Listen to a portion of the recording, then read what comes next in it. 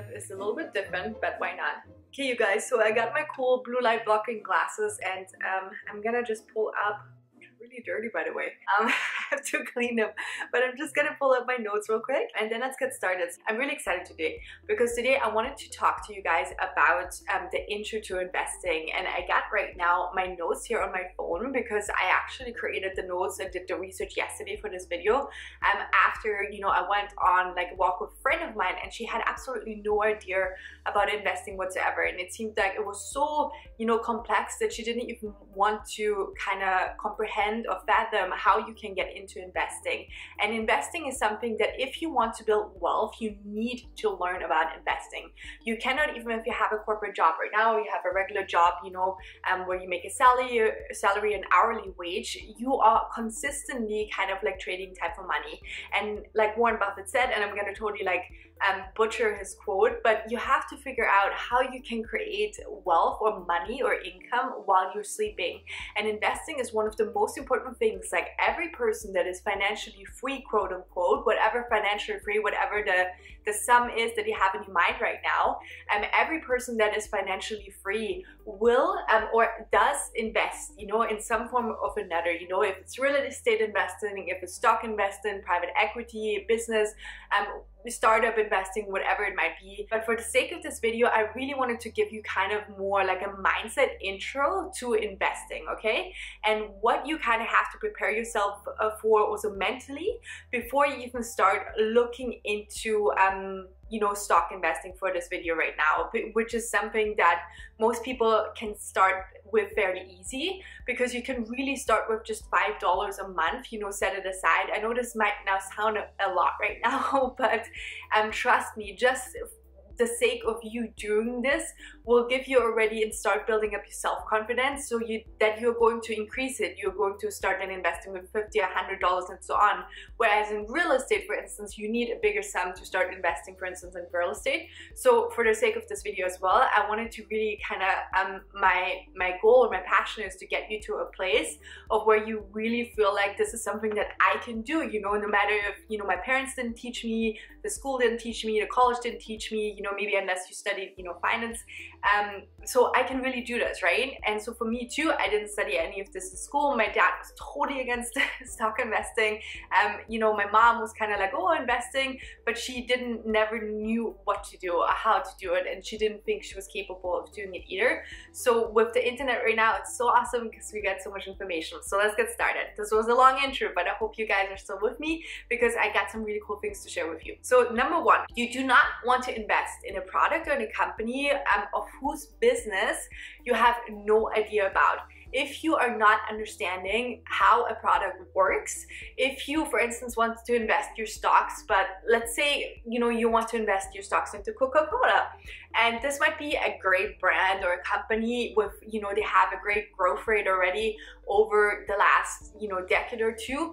But let's say if you're the kind of person who is convinced of the fact that, you know how bad Coca-Cola is for you with, you know, all the sugar in the drink and whatever not, and you internally, you just feel like this is not something, you know, you don't give it to your kids, you don't want to like take it yourself, you know, it's just bad for you, whatever it is, right? Then if you are, for instance, not in alignment with the kind of product and you know, you're not convinced of it, then you shouldn't invest in it just because it might be a good investment. That's what I wanted to say. It's really important that you are understanding the product, you really understand it, you try it out yourself if you can. You know, for me, for instance, one of the stocks I'm invested in is Beyond Meat. I love their plant-based meat, you know, what's it called? I love their plant-based meat substitutions, so to speak. And you know, I tried them out personally, all of their products, and like I'm just like a fan. And also because, you know, for instance, for me, I believe in a more predominantly plant-based diet. But that's just me. That doesn't have to be you, you know. And there's no judgment in whatever, you know, your lifestyle is.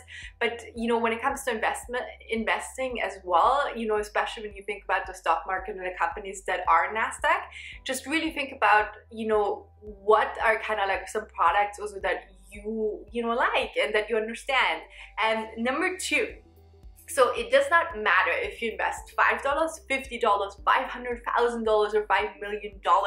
The research work that you want to be doing prior to investing or buying a stock is the same, because if you don't value the $5 you're investing and you're not doing your work prior to it, then you're probably also not going to do it for $5 million. Or maybe you will, but you will do it a little bit better. But the point is that you want to feel very, secure in your research, that you've done, and you want to really know that, hey, this is a company I want to invest in. So just really make sure to kind of take it seriously, regardless of, if you're investing $5 or $5 million. And just at this note also, please know I'm not a financial advisor. I'm not a wealth expert per se or anything like that. I'm just sharing with you what I've learned over the last 7 years of investing, or being a hobby investor, as you say, into stock market. So please, please, please do your own research, okay? Very important. Number 3, so you don't have to have studied economics or finance at an Ivy League university just to invest. That's like such, oftentimes I think we have, and I had this as well, I had this perception that, oh my gosh, I did not study, finances, and I should have probably have like a money manager, invest my money, that I saved up back then from my corporate job. But, if you're looking at the stats, and the stats are open and out there, online as well, money managers keep underperforming the investment that they're making. So they keep underperforming essentially the market. So you, just by kind of start educating yourself a little bit, and by watching this video, you're already like, starting, which is so awesome, and I'm so excited for you. You're really starting to kind of develop this kind of mindset and the understanding and the knowledge, so you are going to outperform the money managers out there anyways, that have maybe an Ivy League degree or whatever not. So that kind of thing is not important.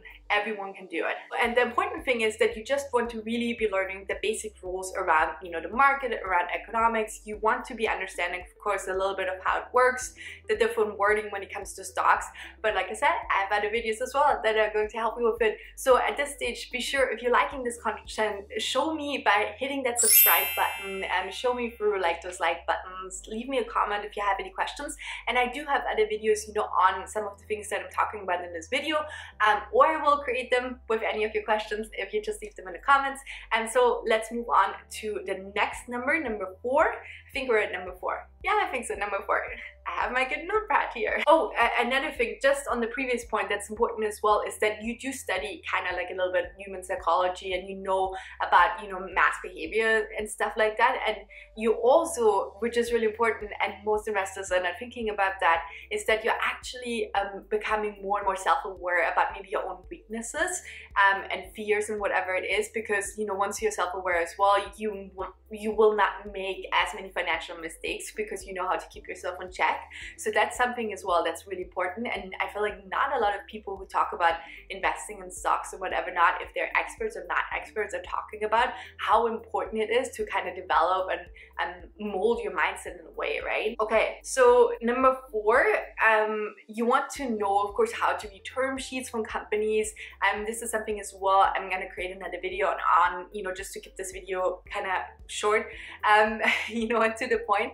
But it is important, that these kind of stuff, and P&L, sheet and whatever it is. Number 5, if an investment is too good to be true, so if you're seeing a lot of maybe like TikToks or Instagram talking about I don't know, like this company is blowing up or that company is blowing up, and you see the whole market already going towards it. So if kind of like now an investment is too good to be true, which also most of the time means now it's like way too pricey that you're investing in, if already the whole market is flooding towards it, then don't, pretty much, like, you want to think about if you really want to be doing that, so if it's too good to be true, it probably most of the time is at this stage.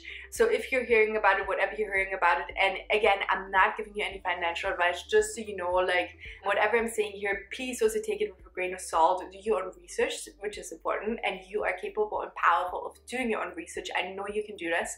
So yeah, just keep this in mind. So I hope you liked my 5 quick points right now in terms of like an intro mindset, giving you an intro mindset introduction into stock investing, and I talk to you in my next video. Thanks so much for watching. Bye.